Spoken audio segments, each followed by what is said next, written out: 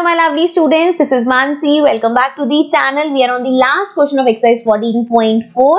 The question says give one example of a situation in which the mean is an appropriate measure of central tendency, and second है the mean is not an appropriate measure of central tendency but the median is an appropriate measure of central tendency. So जी यहाँ पे हमें दो ऐसे example देने, एक में तो हम दिखाएंगे कि मीन निकालना बेस्ट है, आपको सबसे अच्छा उससे अंदाजा हो जाएगा या डेटा के बारे में. सेकंड हमें एक एग्जाम्पल ऐसा लेना है जिसमें मीन से ज्यादा बेटर मीडियन होगा. तो इसका हमें कंसेप्ट समझना है. जैसे कि देखो, पहली बात तो बता दो, एग्जाम में बहुत ही कम चांसेस है ऐसे क्वेश्चन आने के. देखो अब यहाँ पे मैंने दो टाइप का डेटा लिया है, रैंडम नंबर्स लिए बेसिकली. लेट्स सपोज ये बच्चों के मार्क्स हैं, ठीक है जी. अब जब मैं फर्स्ट डेटा की बात करती हूँ 5, 6, 4, 8, 9, 4, अगर आप इसको असेंडिंग ऑर्डर में भी अरेंज करके देख लोगे तो आपको यहाँ पे क्लियर दिखेगा कि डेटा में ज्यादा गैप नहीं है. किसी बच्चे के 4 नंबर है, किसी के 5 है, किसी के 6 है, किसी के 8 है, किसी के 9 है. तो मतलब ज्यादा एकदम से ऐसा नहीं है कि किसी के बिल्कुल 2, 3, 4 ही आ रहे थे और फिर एकदम से ज्यादा हो गए. ठीक है जी. यहाँ पे अगर हम देखें तो 1, 2, 3, 4 एंड 20, मतलब बच्चों के 1 मार्क आ रहे थे, 2 मार्क आ रहे थे, 3 आ रहे थे और एक बच्चे के सीधा 20 मार्क आ गया.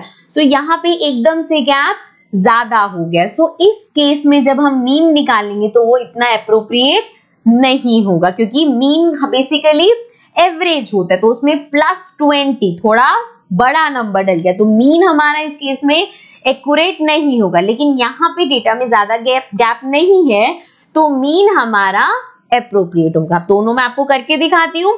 फर्स्ट केस में देखो, अगर हम इसको प्लस करें 5 + 6 हो गया 11, देन 11, 12, 13, 14, 15, 16, 17, 18, 19, 20, 21, 22, 23, 9, 36 होगा इसका टोटल. सो ये हो गया 36 अपॉन में 1, 2, 3, 4, 5, 6. मीन निकाल रहे हैं ना, तो 36 अपॉन 6 कितना आएगा? 6. ठीक है जी. सो इस केस में मीन एप्रोप्रिएट होगा. लेकिन अगर मैं इस केस की बात करूं तो यहाँ पे ये है जी 20, 24, 25, 26, 27, 28, 29, 30. सो यहाँ पे अगर मैं मीन निकाल रही हूं तो मीन आएगा 30 अपॉन में 1, 2, 3, 4, 5 है. सो ये हमारा हो गया 6. अब यहाँ पे देखो, अगर मैं बच्चों के मार्क्स देखूं तो जी एक के 20 हैं, बाकी के तो 1, 2, 3, 4 ही हैं. सो इस केस में ये जो मीन है ये अप्रोप्रिएट नहीं है, क्योंकि एक नंबर इतना बड़ा आ गया जो कि हमारे पूरे मीन को इफेक्ट करेगा. इस केस में अगर हम मीडियन निकालते 1, 2, 3, 5 डिजिट्स हैं, बीच वाला नंबर देख लो 3 है, तो इस केस में मीडियन हमारा आ जाता 3, जो कि ज्यादा अप्रोप्रिएट. ठीक है जी. वैसे तो मैंने बता दिया इस टाइप का क्वेश्चन को ऐसे एग्जाम पॉइंट ऑफ व्यू से तो नहीं है, बट ये कंसेप्ट आपको अच्छे से समझ आ गया होगा तो अच्छी बात है. So this is the 6th question, the last question of exercise 15.4. इसके साथ हमारी एक्सरसाइज 15.4 होती है कंप्लीट. ऑल्सो हमारा चैप्टर भी होता है कंप्लीट.